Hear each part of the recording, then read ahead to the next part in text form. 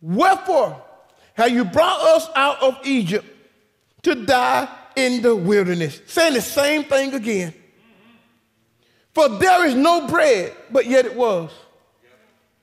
There is no bread, neither is there any water. Our soul loathed this light bread. So there was bread, but they wanted another bread.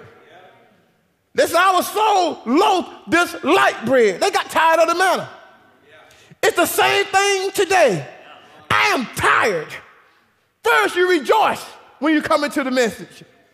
But as time goes by, I am tired of you quoting Brother Branham.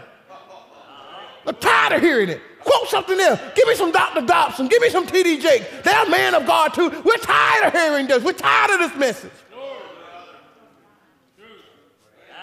Same spirit. First Exodus, second Exodus, third Exodus. Jesus tried to tell them, Moses didn't give you that bread. My Father give you that bread. I am the true bread that come down from heaven. They didn't want that bread. But there was a few elect that wanted. Thou art the Christ, the Son of the living God. Jesus said, where you going to go to? Where can we go? If you leave this word of the hour, tell me where you're going. I'll tell you where you're going. You're going down. Because God ain't bringing nothing else. This is it. The devil don't release hell, everything that he got. And God don't release heaven, everything that he got. It ain't no more. We just have to take what God has given us and whack that devil down with it. Praise God.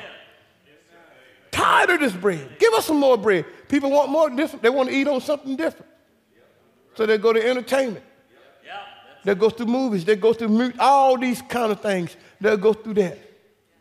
Let me tell you something, friends. I believe exactly what the prophet said. The biggest problem we done when we took the altar out of the house. Amen. That's the truth. Amen. That's right. Now, Dad come from home from work. Soon as you get home, eat a little dinner, get on his phone. Yep. He's on YouTube. Mama on Facebook. Children on games. Right. Then when everybody don't have their full, after 4 hours, then they come, good night, good night, make sure you pray. Come on, brother. Amen. That's it. The devil just infiltrating the home. And you wonder what's wrong with the young generation.